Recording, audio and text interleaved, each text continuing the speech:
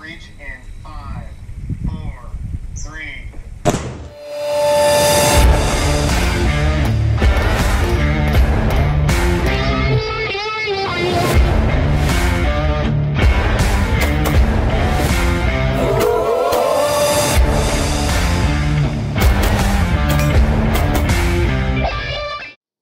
What's up, guys? It's Uncle Freedom coming to you on another glorious and well-deserved day off. And today we're going to take a look at a special request from a viewer of the channel, and that is talking about home defense setups, handguns, rifles, shotguns, what have you. We're going to deep dive all of it today, so it should be a good time. So if that sounds fun and interesting to you, go ahead, like, subscribe, tell a friend. The channel is growing. It's awesome. I'm just shocked at how well this has gone.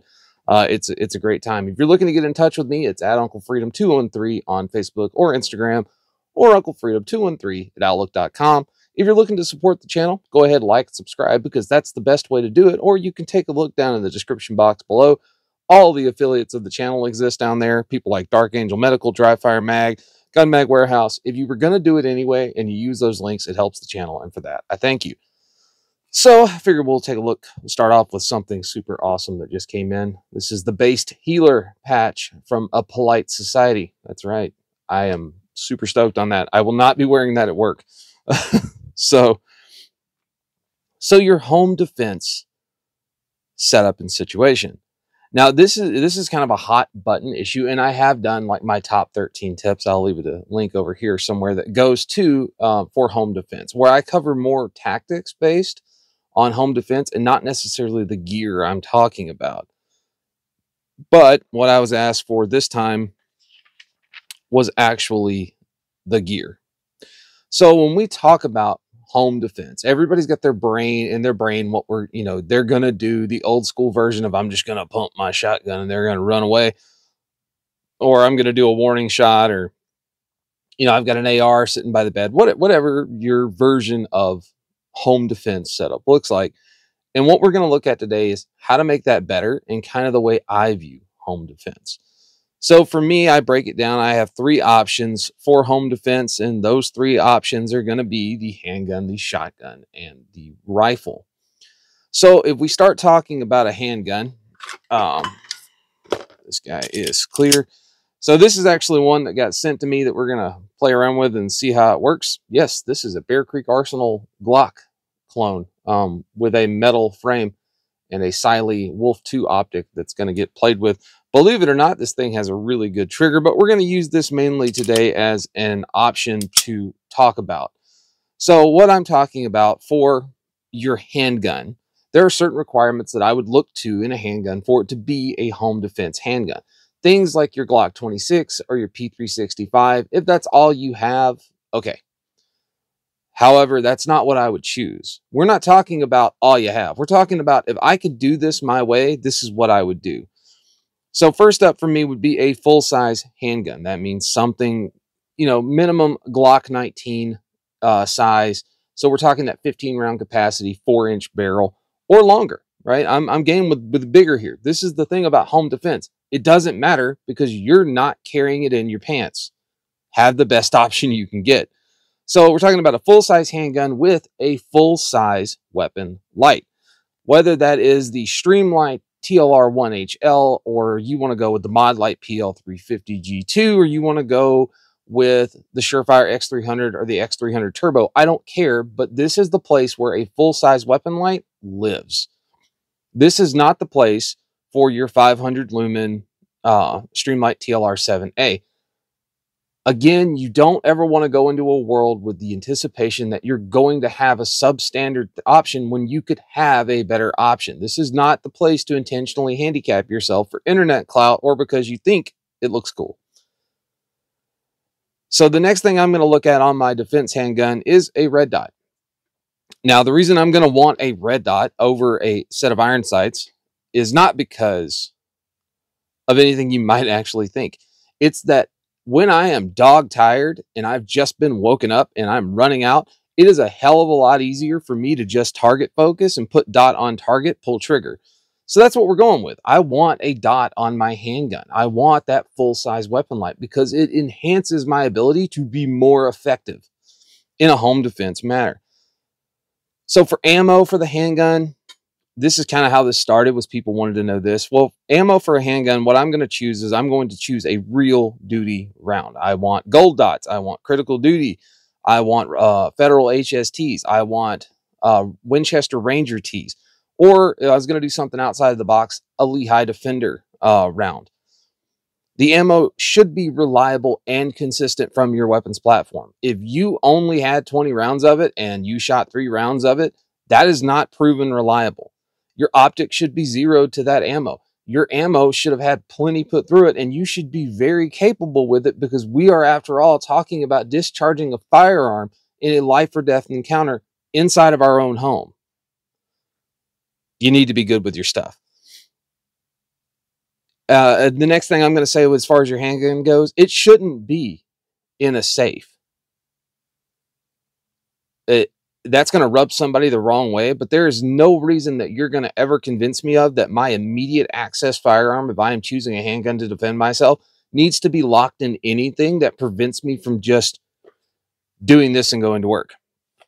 If I have to do any stage beyond grabbing that thing and going, I have screwed up. I have put a barrier between my life expectancy on the shot timer that is a gunfight already starting, because I wanted no. Don't. It should not be in a safe. It should be ready to go when you get ready to go. But that does bring up an interesting question, though. So if you were to jump out of bed in the middle of the night because your wife's like, "Holy crap, gun!" You go run out to engage bad guy, and you are just carrying a handgun, and now you have to do something with your hands. What do you anticipate doing with that handgun? We're going to talk about some other options in a second, things that people are going to say, like a holster, a battle belt, yada, yada, yada.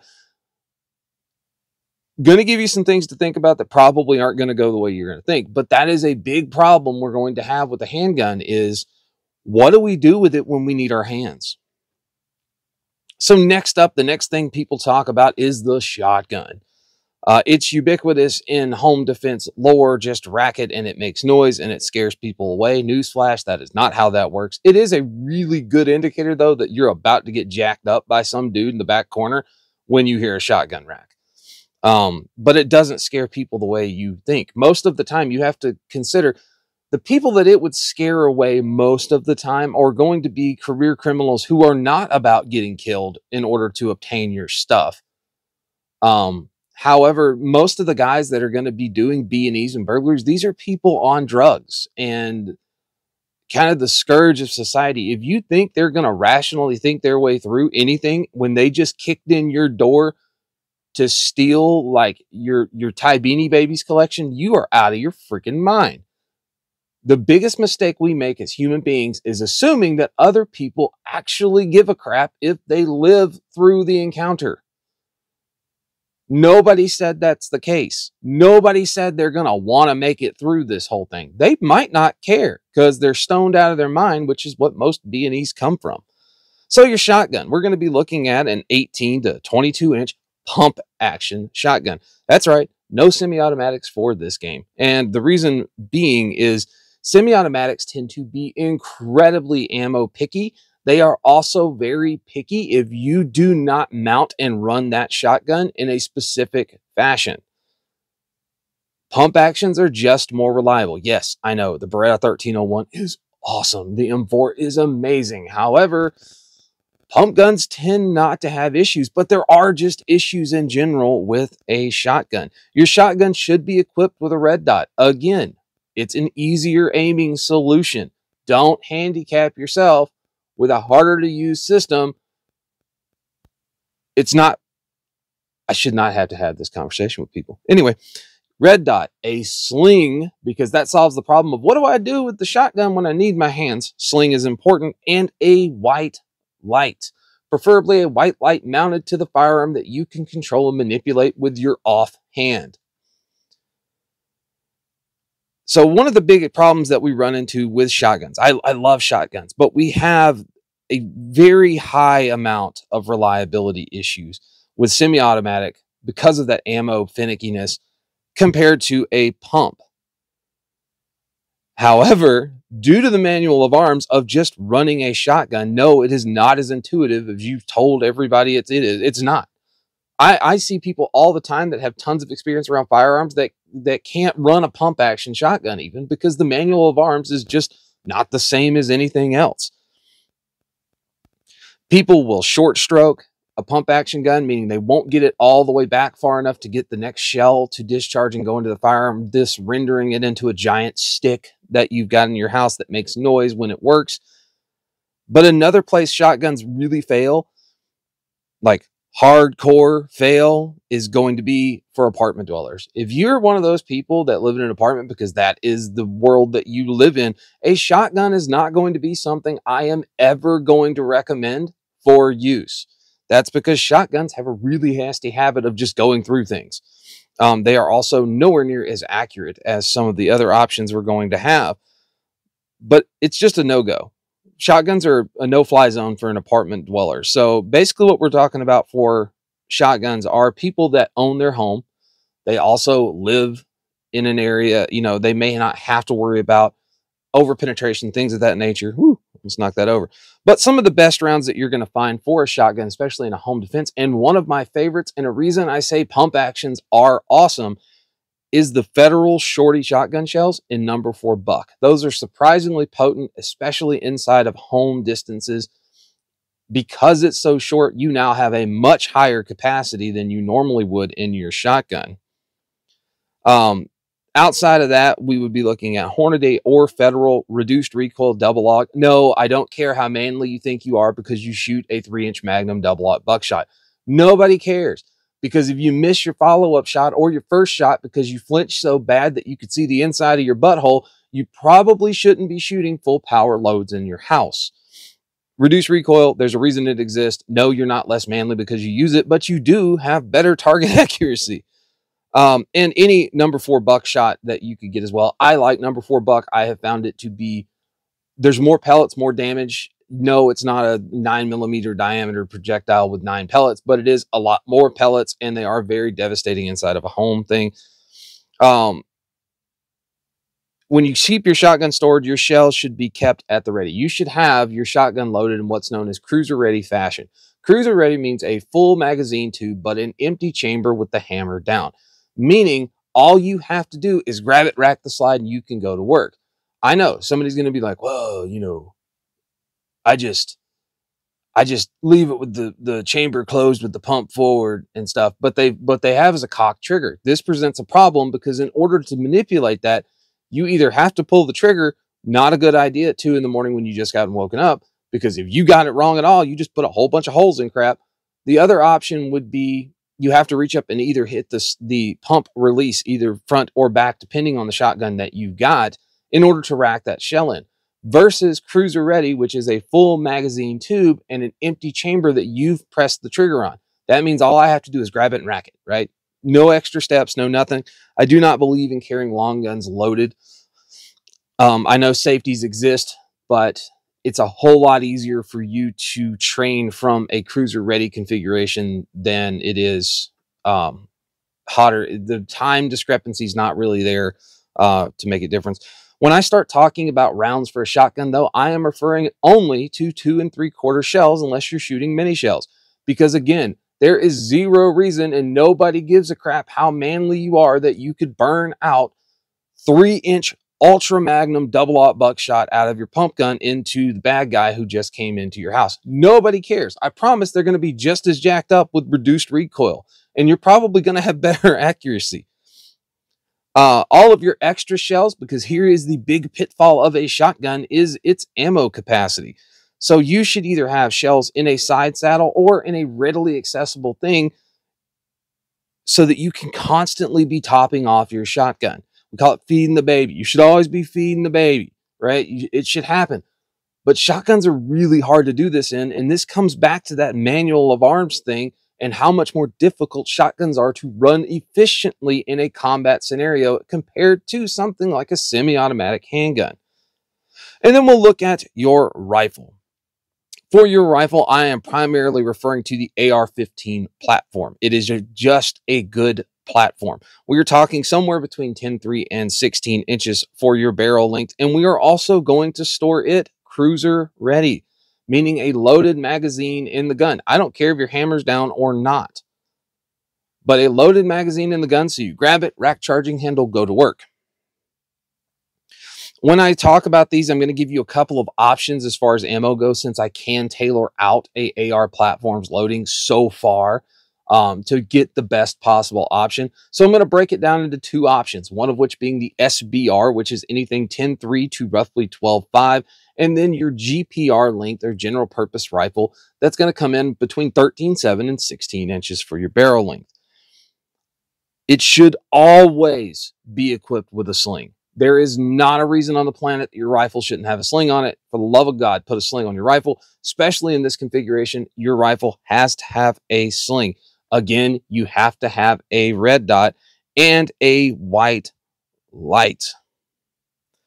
I personally prefer pressure pads for my white lights on guns because it allows me to keep a uncompromised forehand or offhand grip on the rifle, though you may not like them. And if you can manipulate a tail cap, good for you, right? I just don't personally care for it. I'm a pressure pad guy myself. LPVOs are going to be a no-go for your home defense rifle. The reason they're going to be a no-go is because LPVOs have compromised light transition. You also have abysmal battery life in an LPVO. If you forget to turn that thing off and it's not always ready to go, which is one of the reasons I like red dots, because they are always ready to go when you grab the firearm. If I have to turn on my LPVO in a high stress environment where I've just been woken up and my main concern is defending my family, the odds of me remembering to turn that damn LPVO on are almost non-existent. And that's from a guy that does this all the time. LPVOs also suffer from terrible light transmission, meaning that your image is going to be darker when looking through that, even on 1 power. And we would all agree that if we're talking about this scenario and you were just woken up, it's probably freaking dark in your house, which means your terrible light transition with non-illuminated reticle are not going to go real well. We could agree to that, right? But a red dot, always on, always effective. You're inside of your house, man. Like, unless you live in some kind of otherworldly fashion that I don't understand, you don't have a 200-yard shot in your home. But if you got it like that, go you. So if we're going to, and the other problem I have with LPVOs is there is a high likelihood that you can mess it up. Meaning, when you were messing with it before you went to bed, you had the magnification on like 8. Which is going to be super useful when you pick it up at 2 in the morning and you're like 10 feet away or 15 feet away from a dude coming through your door and you're trying to hunt through this freaking tube to figure out where the hell he went with an 8-power optic. It's a chance for you to mess it up. They're also susceptible to your eye box, meaning if you don't mount the gun exactly right, because again, you're tired, you just got woken up, you might not even see your crap. Red dots. Telling you, red dots, that's the way we do it. So when we talk about ammunition for your rifle, this is an area that I can really tailor-made out my ammo for what I want to do. I am going to look for an apartment dweller. I want a varmint round, a thin-skinned round that dematerializes inside of a target and doesn't really have penetration capability if I hit something not the target. So I'm talking 40 to 55 grain varmint rounds, your VMAX, your Varmageddon, you know, your Sierra Blitz Kings, the Fiocchi loading of VMAX, awesome stuff, and you get 50 of them at a time. And that's going to be the same for your general purpose or your SBR. Outside of that, we're going to talk about for the homeowner guy. So if you own your home, maybe you live on property, you have some land, you don't have to worry about going through a single layer of sheetrock and hitting that neighbor that keeps you awake constantly with his weird, like, deviant fantasies as he watches, you know, the P-Hub at 2 o'clock in the morning. I'm still going to say, if you have any over-penetration concern, run a freaking varmint round because they just work. However, if you got a question about it and you might have to punch through something or go a little longer, you have different concerns, it's okay at this point. Now we can start looking at for your SBR, gold dot 55s, 55 grain critical defense, for 16-inch or longer, you know, that 13.5, 13.7 to 16-inch gun. Now we can start talking about copper projectiles, which are ultra tough. You know, the Barnes TSX, TTSX, the Hornady CX round, gold dots in 55 or 75 grain. Critical defense, if I'm running a longer barrel, I'm running 73 grain. TUI, the Ranger SBSP, and another one for the SBR. So that would be the Hornady Black 75 grain interlock, one of the best barrier rounds that is on the planet, and it's specifically made for shorter barrels. You will notice I don't mention OTMs or the Mark 262. And the reason I don't mention them in this capacity is because, yes, they are really good at what they do, but they are inconsistent in how the terminal effect happens. It may go in an inch and do it. It may also go in 3 inches and do it and not put the threat down. If I'm inside of my house and I'm fighting a dude that is chosen that whatever I own is more important than his life, I am going to err on the side of I want instant gratification. If I put a round into the pump house, I don't want it to go in 2 inches, not do what it's supposed to do, and then miss out on stopping the threat instantly. So if we start talking about some pros and cons of your 3 different platforms. So let's start with shotgun, since that seems to be the most polarizing. For cons for a shotgun, you've got really low ammunition capacity. They are so much harder for the manual of arms to operate than a standard AR or a handgun. There is a ton of freaking recoil. Don't kid yourself. They suck to shoot. Shotguns have a lot of recoil. They are the absolute worst offender of over penetration when it comes to doing it, but then also highly ineffective if we step back at 50 yards and shoot somebody with things sometimes. They are incredibly slow to recoil, and they take constant management to keep your rounds topped up.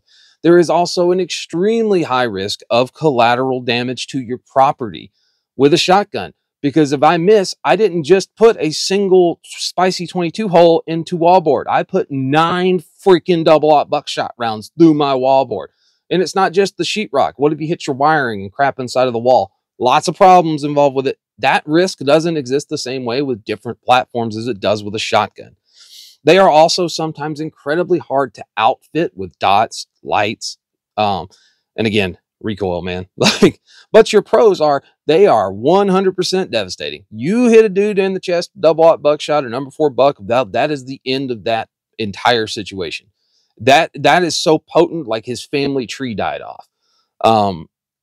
Also with a shotgun, cover is merely a suggestion. Dude hides behind door. Shotguns don't care about your door. There's a reason we use them to blow holes in doors to gain entry. Shotguns scare the hell out of people. That's another big one. They really do. Shotguns are one of those things, like if you got a shotgun pointed at you, this is not a situation that I want to repeat ever. If there's more than one attacker, shotguns also offer the pro of being psychologically disabling. If you have 2 guys in your home and little Jimmy runs around the corner and takes 9 pellets of double-aught into the chest, his buddy ain't going to want no part of that anymore. That's going to be the end of that fight. They're also very inexpensive usually to get into, and the ammo is readily available anywhere ammo would be sold, including places ammo is typically not sold, like hardware stores. So then we go to rifles, which seems to have a weird connotation because for some reason people have it in their brain that a 5.56 rifle has vastly more over-penetration risk than a shotgun or a handgun, and I'm here to tell you they actually offer the least. So your cons with a rifle are they are incredibly loud. They make lots of freaking noise.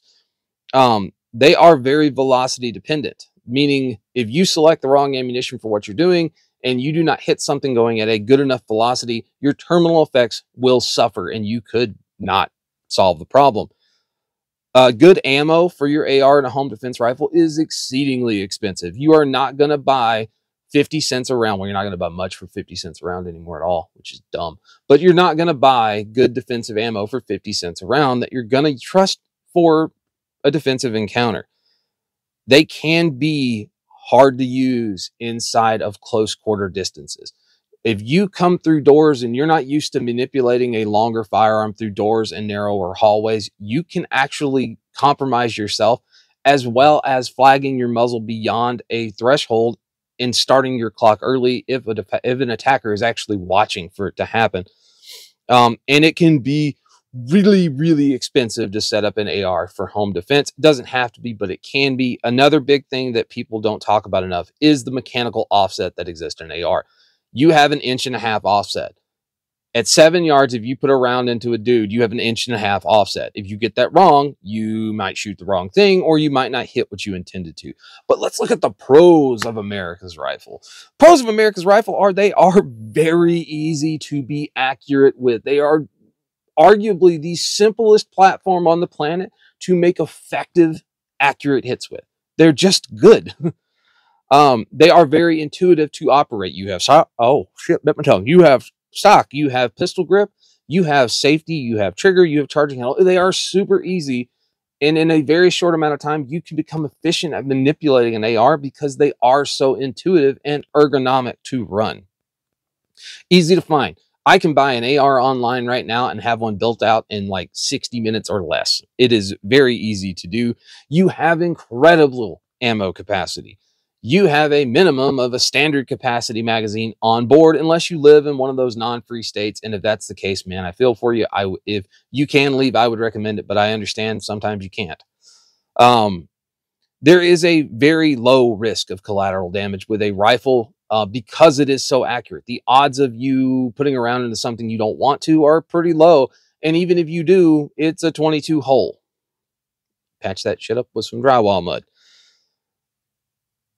One of my favorite parts is they are very easy to outfit with optics, lights, slings, things of that nature. And they are very easy to tailor the ammo for your expected problem, which is not something we can do with other options.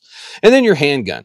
Pros and cons of your handgun. Oh, pro of the rifle too is it is the lowest risk of overpenetration. It still does exist, mainly if you miss. So if overpenetration is a concern, don't run crap that goes through walls. But handguns. Handguns are the most inaccurate option we have as a home defense gun. Why is that? Well, because at most I have 2 points of contact with a firearm. I have a thing dangling in space. I don't have extra points of contact to make it more accurate. Handguns are the hardest thing to shoot accurately with any consistency. They are the absolute least effective option we have as far as terminal effects go. Handguns put holes in things. You are poking holes and attempting to either cause enough hydraulic fluid to leak out to seize the machine, or you're connecting with something that turns off the operating system immediately. There are really high overpenetration risk with a handgun. Because here's the thing, even if we use a very effective barrier blind projectile or a very good home defense projectile, good hollow point, it is still going to go right through a couple of walls if you miss what you're shooting at. Now, once you hit what you're aiming at, good ammo limits your risk of overpenetration like tenfold. But if you miss, it's going to go through some crap because handguns are slow moving and have a lot of mass.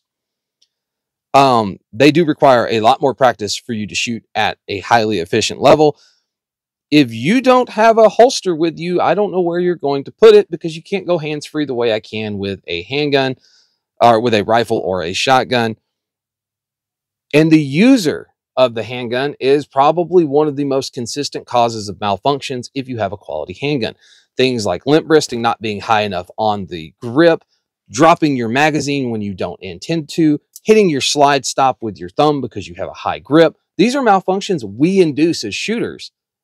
Even the most competent shooters induce malfunctions like this sometimes. But your pros are they are very easy to work inside of structures and indoors. They are utterly reliable as long as you buy them from a reputable manufacturer. They are the convenient option. This is the one place where you buying a gun to carry for your EDC that is a full-size styled or Glock 19 size firearm, you can EDC the same firearm that you have for home defense. Can't do that with an AR. So easily more convenient. Also great if you're a traveler and you're in like a hotel. Odds are you're going to have your handgun. You may not have your rifle. They are very easy to reload and get back into a fight. Most malfunctions can be user cleared in a matter of seconds.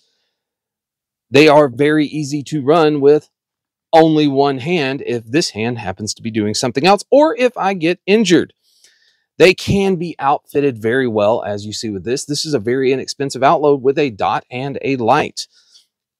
And the light options that are available for handguns are exceptionally good. I mean, things like the TLR-1HL with 20,000 candela and 1,000 lumens, all the way to 66,000 candela in a Surefire X300 Turbo. So now that we've talked about that part of it, there's some things that we need to actually discuss. And that is, it's your home. This is your chance to stage, the only chance you'll ever have to stage your scenario for potential contact with a threat. Like, take advantage of that crap. You need to have a very well laid out plan for your family, and you have to practice it in this scenario as well. Bad guys are always going to get to go first. You don't get to go first. You were woken up because somebody was doing something stupid in your house. Bad guys are going to go first. Something I don't think people understand a lot, and I hear this a lot, is body armor, pistol belts, all this other stuff, right? For my home defense setup. Home defense is kind of a run what you brung game. The time required for you to start like Welcome to the Jungle playing as you kill the lights and get up with your NVGs on, you know, and you go in dark, is a fallacy. You're not going to do that. It would be really cool, and I hope you got it on video, but it is a fallacy unless you have like a really good early warning system, which in that case, it would be really hard to justify some of the actions you had taken. Food for thought. You're also going to be going from dead asleep, like having awesome dreams with supermodels on beaches or whatever you dream about, I don't judge, to incredibly hyper awake with shit in your pants pretty quick. So the odds of you going like and looking super Rainbow Six as you like dump bad dudes probably ain't gonna happen. You're not gonna go John Wick this crap. This isn't real life, man. That's a fallacy. Real life fights are ugly. And you are probably, and this is food for thought, you are more than likely gonna be, I mean, this is a chance that you're gonna have that you're gonna fight butt naked with a gun. Good news is nobody wants to get their ass kicked by a naked guy, so you got that going for you. You could also just be a naked dude with a fanny pack on and a handgun in your hand, also an option, or your man purse. I don't judge. Do you, man? But this is a real thing.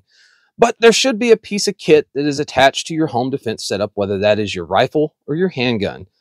And that's going to be some sort of kit. For me personally, I run the 511 two-banger bag. That is my option. That is my man purse as I stand there naked in the middle of the night with whatever I'm engaging with.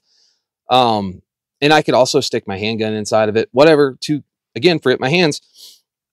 But something important would be a very bright handheld, like this Mod Light 18650 OKW. Very bright, very effective handheld, because I can still be looking here with this and have this, and then if I need to use this, I can use this. If I need to hold this guy and look for his friend, I can do that. A good handheld light is important. Also, don't go pointing guns at crap that you don't know what it is. Handheld lights are great. You will need spare ammo, even if it's just a spare magazine. I personally keep chem lights in mind, but that is more of the law enforcement part of my brain, being like I marked a clear area or I marked where the body was, what have you. Flex cuffs, because nobody said he's going to like just cease existing in your living room. There is a high likelihood that once wounded, they will become whatever drugs they've got they're on, have turned them into freaking Superman and a T-1000. You might need to restrain someone inside of your home. Flex cuffs are great for that. They're very inexpensive. You can do Cobras, you can do ASP, whatever. Medical of some kind, because odds are if you get into a two-way battle with somebody in your home, somebody's going to get wounded, and the odds of it being you, it's a 50-50 shot. And given the fact that they went first, might be higher. So a medical kit of some kind. Now, here is something that is not spoken about much, and I'm going to leave you with this because I think it is super freaking important, and that is Ear Pro. Even with a can on a supersonic rifle, the crack is loud. Now, if you're running a freaking 9-inch Tasty 300 Blackout with a can on it, yeah, whatever, dude. Like, that thing's quiet. But again, if you're on a two-way firing range, that dude's stuff is probably not suppressed. I know everybody talks about auditory exclusion. Auditory exclusion is the natural response of the human body that limits what you hear. The sound overpressure levels that are damaging your hearing are still taking place, whether it seemed loud at the time because your adrenaline was high or not. Active Ear Pro is easy to do. I keep a pair of Swordens next to the bed. Done, right? Ear Pro, you have to have it, man. Like, yeah, cool, you won the gunfight, but you're outside talking to the cops like, "He came in the front door!" Because you're deaf. right? Because auditory exclusion, it's not a real thing. So guys, there is a look at some home defense stuff, loadouts, firearms, ammunition considerations, and some stuff that you maybe have thought about, maybe you haven't. Maybe it's good just to hear somebody put words to it. So again, take care of yourself, take care of each other. Until next time, I'll see you later.